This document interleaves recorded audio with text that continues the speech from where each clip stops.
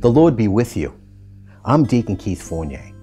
Listen to these words, the first 14 verses of the first chapter of the fourth gospel, the one written by St. John. The beloved disciple John is speaking of Jesus, the living Word, the Messiah. In the beginning was the Word, and the Word was with God, and the Word was God. He was in the beginning with God.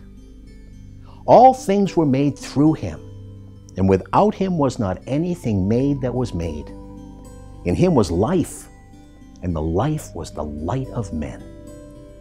The light shines in the darkness, and the darkness has not overcome it. There was a man sent from God whose name was John. He came for testimony, to bear witness to the light, that all might believe through him. He was not the light, but came to bear witness to the light. The true light that enlightens every man was coming into the world. He was in the world, and the world was made through him. Yet the world knew him not. He came to his own home, and his own people received him not.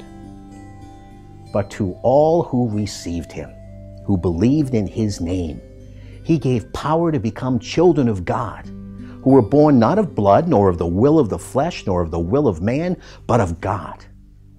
And the Word became flesh and dwelt among us, full of grace and truth.